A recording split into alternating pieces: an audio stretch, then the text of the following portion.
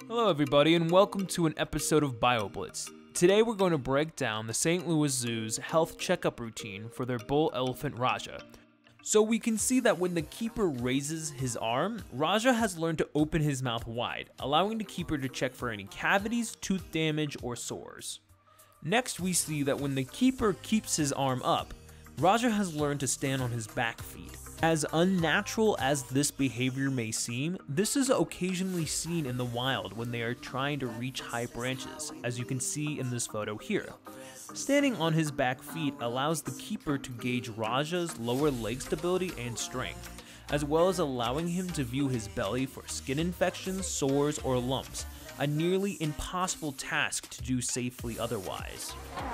So that's the other thing that differentiates African from Asian elephants, is that Indian elephants have a single little lip, a single little finger on their trunk.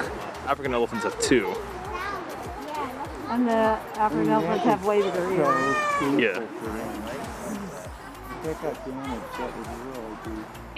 They still get by because sometimes elephants will get their trunks snared and they'll lose the tip of their trunk.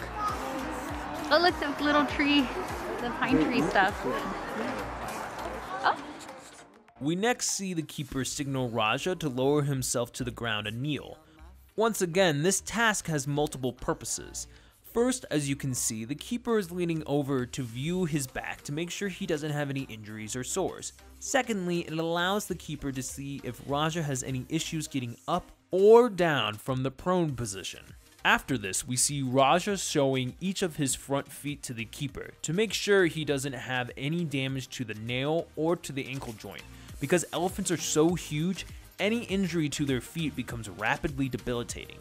Interestingly, elephants do not walk flat-footed, but on their toes, as they have a thick fleshy pad that props up their heel. More. The keeper then has Raja circle around to check his backside and legs to ensure there are no obvious injuries.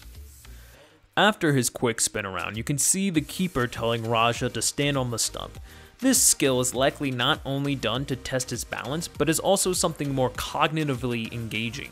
Such routines are not only a fun way to feed the animal, but they are critical in ensuring the animal's continual physical and mental health. Before this video ends, I would first like to thank you for watching through till the end. Secondly, I want to make clear that this breakdown was only my best guess for why they performed each task, as I am not a zookeeper. However, as a biologist and evolutionary anthropologist, I hopefully wasn't too far off the mark. Lastly, if you enjoyed this video, please like and subscribe for more content like this in the future. Thank you. He's like, get out of my food. And that's all they'll eat and that's enough? Oh yeah. Really? So the reason why they're so